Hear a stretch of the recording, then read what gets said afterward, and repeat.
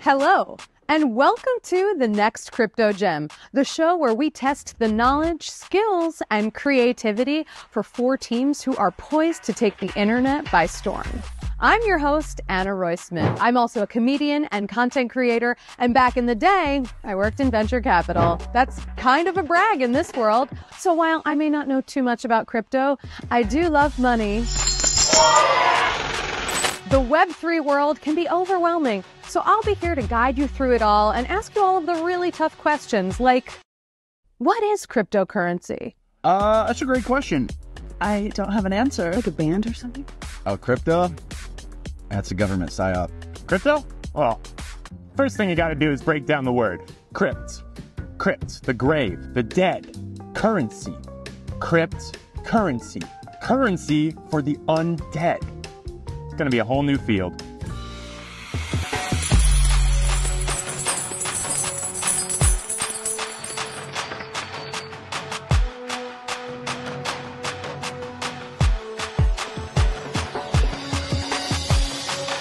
Watch each week as these teams compete in complex challenges to see who has what it takes to be crowned the next crypto gem. To decide on their fate, let's meet our expert judges.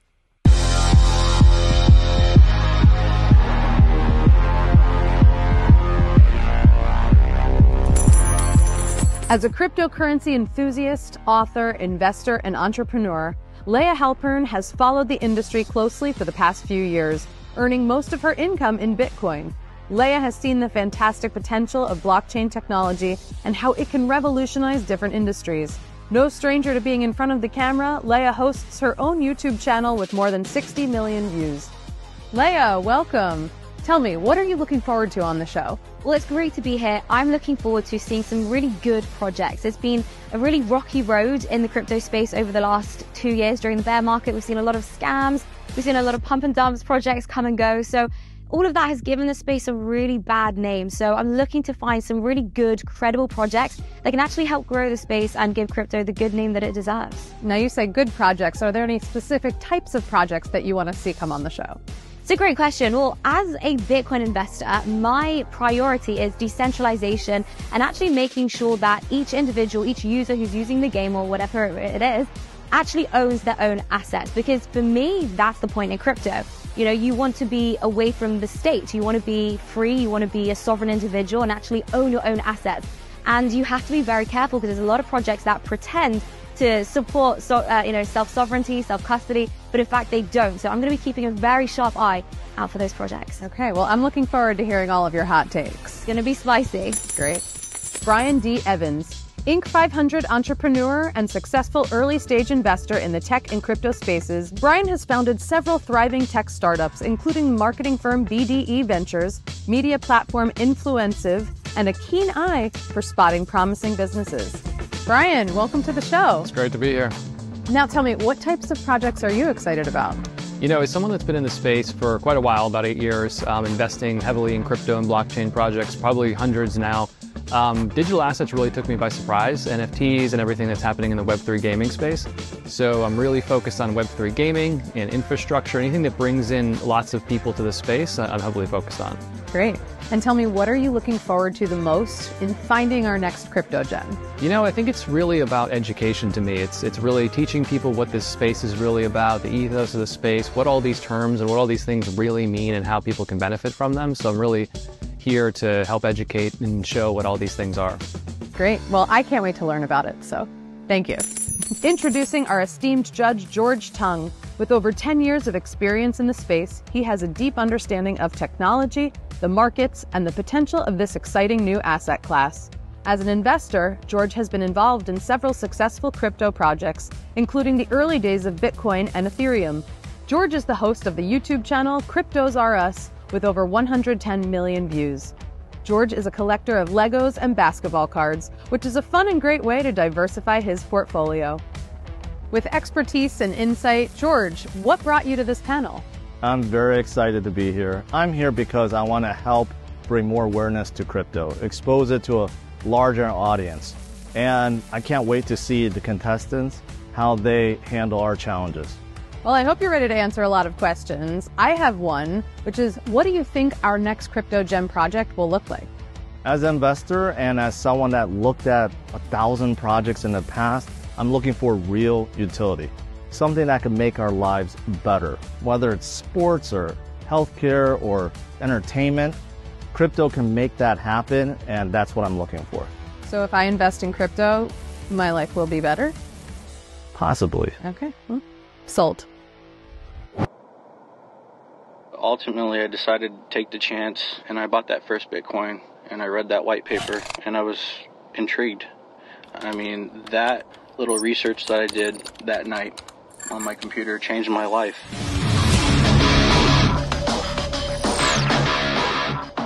You know, I'm making millions of dollars, and then millions of dollars turned into billions of dollars, and it seemed like a joy. I find myself wondering a lot, you know, what my life would have been if I had never taken a chance.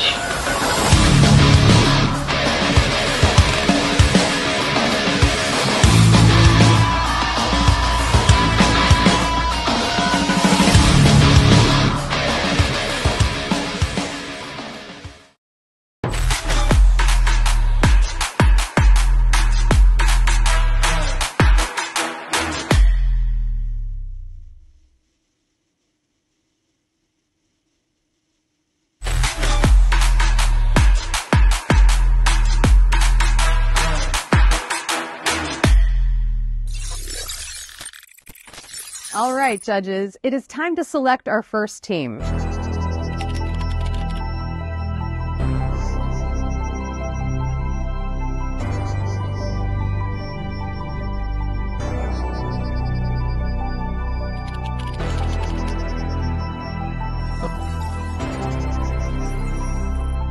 What brought you to this project?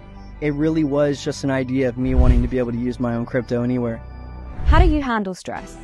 I mean, the competition side of things, we're used to that. There's always competition. The whole crypto thing, it's all about, you know, competition for attention more than anything else. So I'm definitely used to the competition. That's not a problem. Why is your project going to win? What sets DBI apart from the others is that I code everything by hand. I write code with pen and paper, old school. Then I transcribe it to Microsoft Word because it has spell check. What benefit do you bring to the Web3 world? You go into that Sangha, the Sukha Sangha, that's what we call our Telegram, that's the community where it's located. You find love, wisdom, goodness, calmness, self-control, all of these mental health related things that right now couldn't be a better theme with everything. How does your project reach beyond the Web3 world? Being able to give back, definitely. Like I say, with no investment needed, we've got a platform where users can come and actually earn without having to put anything up front. Obviously, some time is needed. Time is money, so I suppose there is an investment needed with time. But apart from that, you know, they don't need to put any money up, but they're offering work and somewhere for them to actually just come and earn small amounts or large amounts. Depends on how much time they want to invest with us. It's like a token I've never seen in the fact that it's truly a decentralized token that can lead to anything.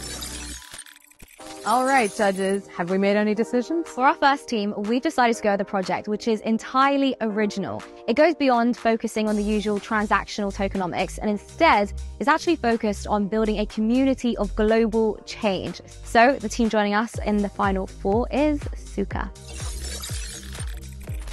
The innocence of meme coins, the real simple nature of them really helps people get involved. That's why you'll notice meme coins always lead the charge in these bull markets. So we're in a good spot. There's a market psychology element that most people don't realize until it starts to move, and then all of a sudden everybody just gets excited, and then Hello, Suka. Welcome. Hey, how are you? Hey, what's going on? Good. Where are you guys coming in from? Sunny South Florida.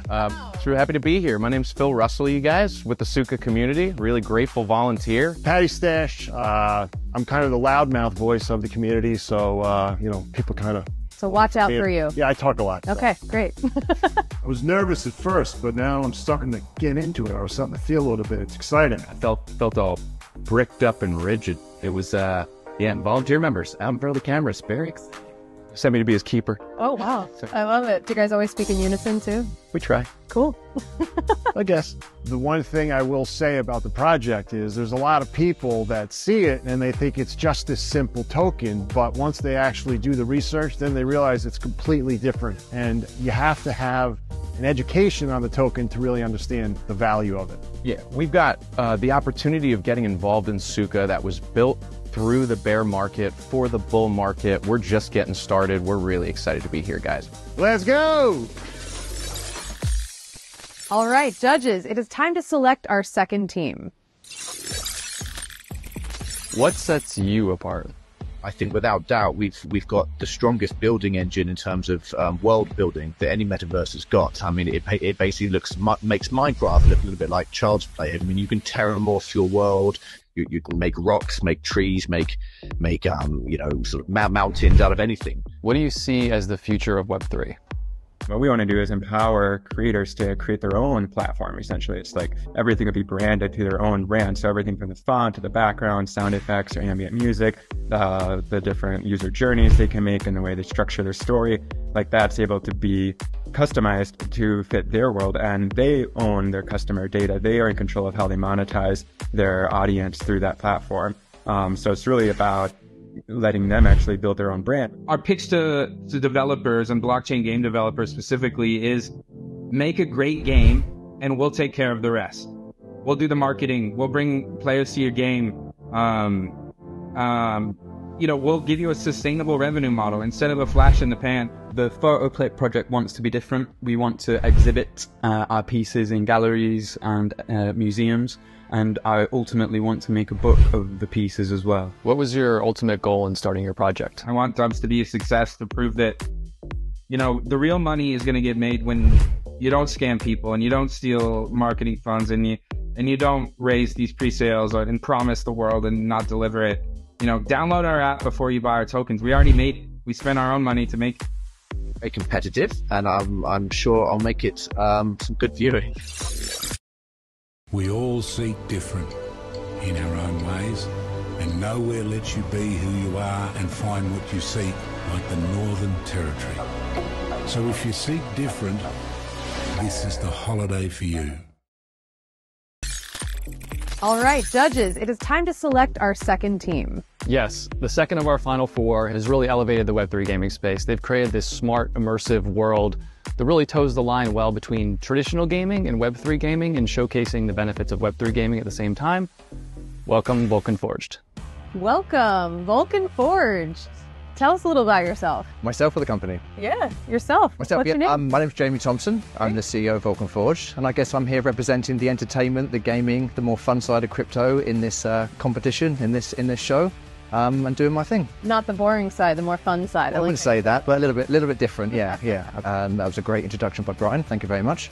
It's weird for me because I know a lot of people not in this industry, they wouldn't know who they are, but in my industry it's like three celebs sitting here. That's cool. And, you know, flattery gets you everywhere, so that's obviously why I'm saying, no, I'm not. I do like your guts. Well, it's great having another Brit in the crypto space. Your accent just shines through. Absolutely fabulous, isn't it? There's two of us now. Two in us amongst an ocean of Americans and Asians. It's true. It's true. There's never any Brits. It's Americans and Asians. So I know. That's probably why your videos stand out so much, because I can just hear that British accent piercing through. Uh-oh. Yeah, reminds you of home. Yeah. Same with you and your project. Oh, right. Okay. Oh, good. Guys. Yeah, absolutely.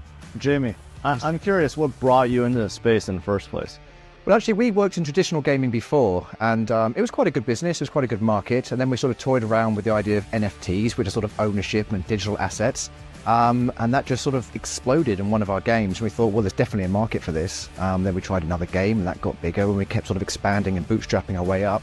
And then I sort of love the idea of having sort of economies within games, which sort of gives a whole new dimension to gaming. Whereas before it's just fun, kill, kill, kill. Now it's more like, oh, how can we trade? How can we earn? How can we sort of, I don't know, a bit more kind of immersive for the human. We started a traditional game studio probably about 5-6 years ago, and we sort of expanded and sort of moved into the Web3, the crypto space, probably about 3 years ago now. We started a team of 2, and now there's a team of about 160 of us. And we're expanded by the day and enjoying the ride so far. Now, the gaming world is very competitive. Would you say you're competitive in real life?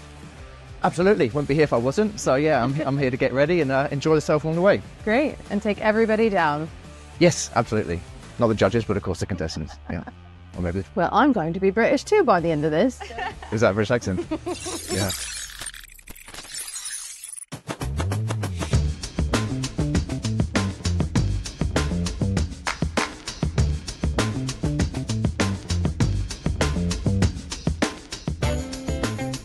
Bitcoin's maximum supply is set at 21 million, meaning that once 21 million Bitcoins have been mined, no new Bitcoins will be created. But everyone can relate to that. From the moment we're born, we too have a maximum supply.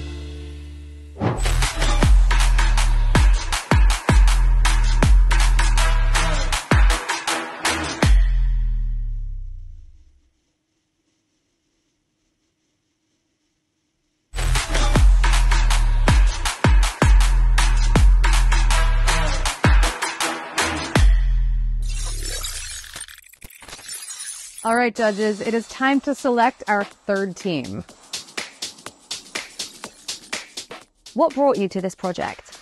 Dope feels like it's kind of the culmination of all the things that I've done. You know, really taking what I've learned in real life brand building world and how to build a community around a brand, as well as, you know, understanding a little bit more of the differences in the Web3 space and bringing them both together to really, you know, create something special that is unlike anything that's out there right now. You know, my background is pretty, I'll call it simple. When I was a kid, I did not come from a lot of opportunity or money. You know, raised in a home with a, you know, single parent for the most part, who then, you know, remarried, focused on an island life where I was focused on helping provide, helping survive, and, you know, one day to get an education. How does your project reach beyond the Web3 world? Well, my long-term goal from the very beginning was to collect as many records from the Billboard chart in the rock and roll era that started in late 55 as I could. What kind of impact would you like your presence on the show to have? Hope that someone told me this when I was 17 instead of trying to push me into corners or how it's supposed to be.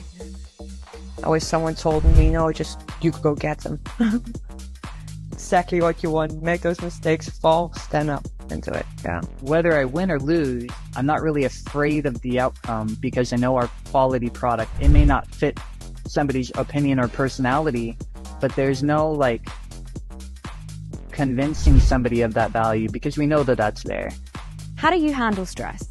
Is be as committed as I possibly can to whatever it is I'm trying to do, whatever my vision or intention is, and then completely releasing the attachment of how that's going to look. How I handle stress and how I deal with stress is I actually thrive in those chaotic environments. I love being in the fire, if you will, as a performer.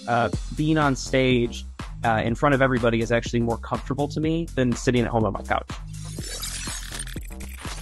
Anna, this was a tough decision. All these projects came in super prepared. They're very passionate. They have very loyal communities. However, this is a competition, so we have to select the best project with the most potential. So we are selecting the Web 3.0 gaming project, DeFi Kingdoms. DeFi Kingdoms, welcome to the show. Thank you. Very happy to be here. Excited to be a part of the show, the competition, and to meet and compete with the other contestants. Tell us about yourself. Sure. My name is Dreamer. I'm the president at Kingdom Studios, which is the main development company for the mentioned DeFi Kingdoms. Great. Now, I've heard you have a lot of hobbies, right? I do, yeah. I've heard you're a skydiver?